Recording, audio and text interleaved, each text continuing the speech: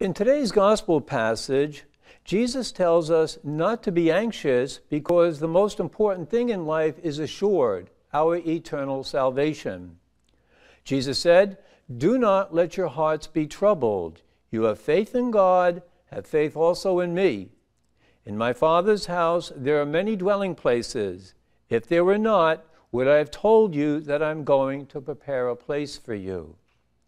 And so Jesus goes before us and shows us the way to heaven, he who is the way, the truth, and the life. Today's passage is from our Lord's Last Supper discourse, where he gave his apostles the authority to consecrate ordinary bread and wine to become his living body and blood.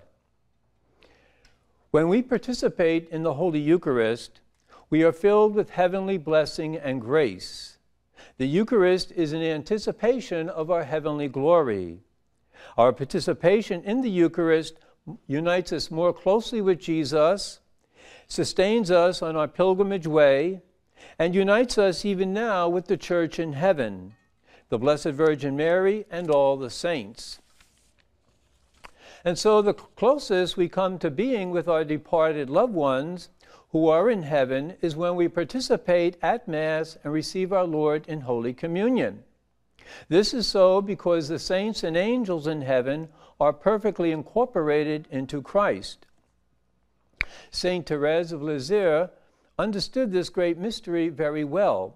For instance, when receiving First Holy Communion, the young mystic was driven to tears because she realized that as Jesus came into her heart, so too did all of heaven.